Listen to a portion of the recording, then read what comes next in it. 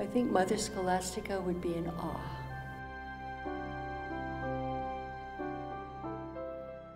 Mother Scholastica Kirst and a small group of nuns first came to Duluth in the early 1880s. Before the city had paved roads or streetlights, the sisters began their work in health care and education, founding schools and eventually a hospital. St. Mary's Hospital was established in 1888.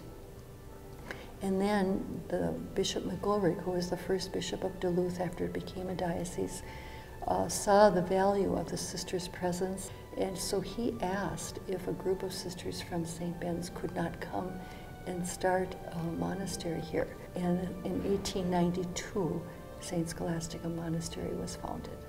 Shortly thereafter came the Institute of the Sacred Heart, an academy for primary through secondary education. Originally housed in Munger Terrace, the Institute began to outgrow its accommodations within a year.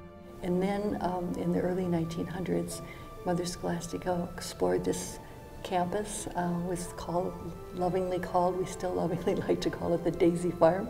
With the financial support of her father, Peter J. Kirst, she was able to purchase the Daisy Farm, an 80-acre tract of land. 80 additional acres were soon acquired.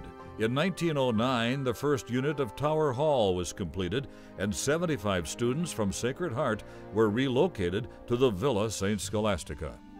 Sadly, Mother Scholastica died in 1911, 1 year before the school officially opened as a junior college under the leadership of her blood sister, Alexia Kirst. These were hardy, courageous, pioneering women who came to do the work that the region needed and founded institutions that have been part of Duluth's history now for over a century. You know, I moved to Duluth in 1979 to go to St. Scholastica, and I cannot imagine what it was like to move to Duluth in the 1910s and start a new community and an institution that's now grown and had such an enormous impact. And I have, you know, deep, deep admiration for what these women pioneered.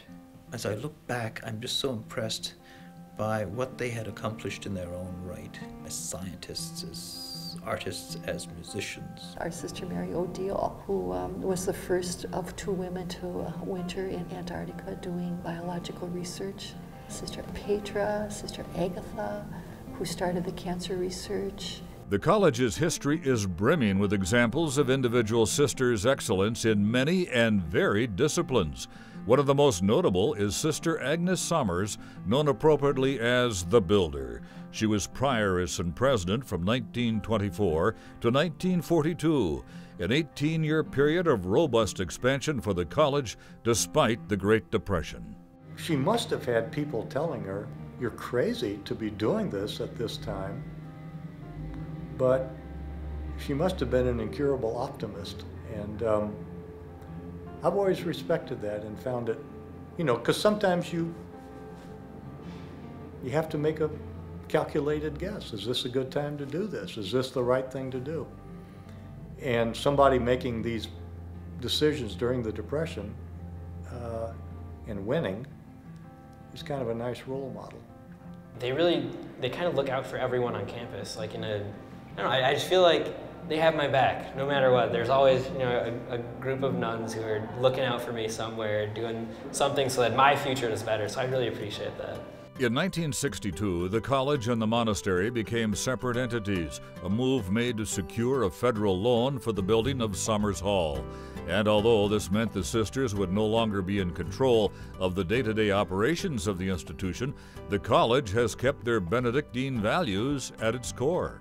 The college, I think, has made the decision to take ownership of the values and the tradition that the sisters brought, and not to let it slip away or let us drift from it.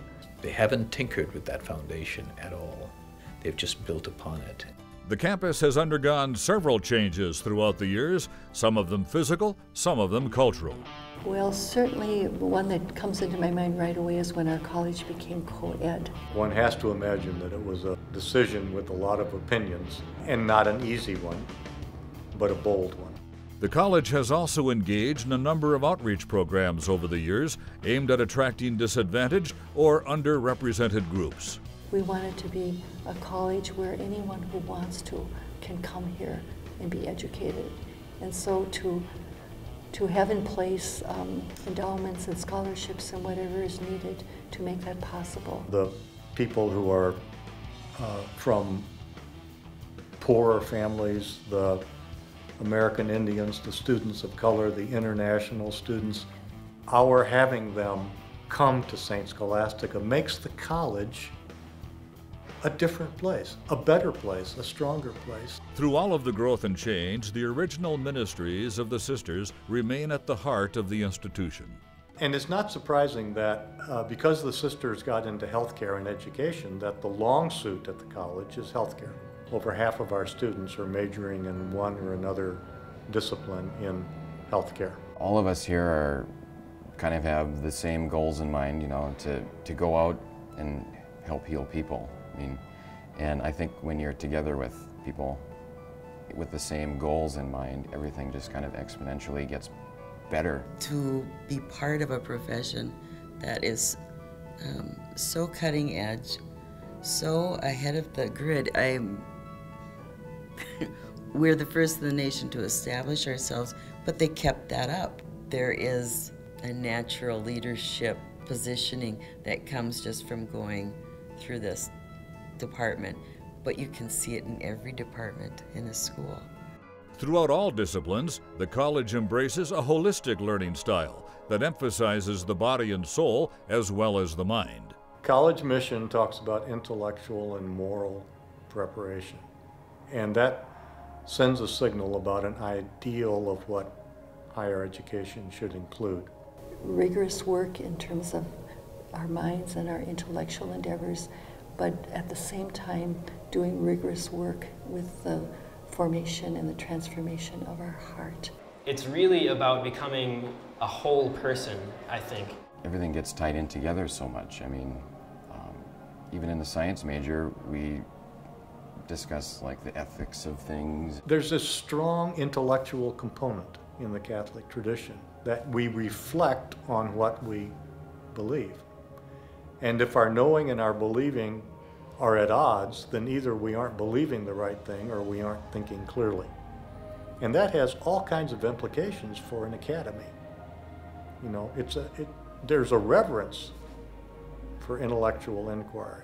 You know, Benedict's rule starts with that beautiful phrase, listen with the ear of your heart. This isn't about proselytizing. You know, this is about helping people to discover the truth wherever they find it. Leaving home was kind of scary. Like it's kind of like I'm on my own. But being here, it's like, yeah, I'm on my own and I can do it. It's really challenged me to realize, people told me that when I was a kid I could be the president if I wanted to, and Scholastica's helped me realize I totally could become the president. It's not that far-fetched. We have that beautiful tagline, go out and touch the world. And that's my prayer, our prayer, I believe, is that they will go out and touch the world with love and with hope and with life and with integrity and goodness and beauty. What we hear so many times over and over again when our students are out and about, when they just graduate, people will actually remark to them, you must be a CSS student.